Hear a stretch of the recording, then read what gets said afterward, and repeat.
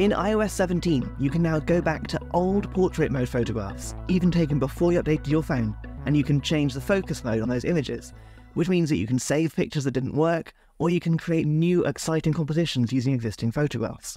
Here I've got a photo that I took earlier in the year when I was in Boston, and it's a portrait mode photo. So when I press edit, you get that orange box around my face, which shows that that's the part of the image to focus on. Of course, I can change how much background blur there is by using that slider at the bottom, just like I could always do.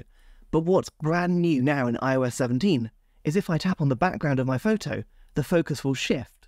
So now my face is blurred and the background is in focus instead. I can change this to any part of my image, and as I tap around, I can get the perfect shot. This is really useful if perhaps you wear glasses or have hair that wasn't quite in focus in the original photograph, because now you can zoom in and you can go to the edge of that area and make that in focus, and that portrait mode effect will look far clearer than it did before.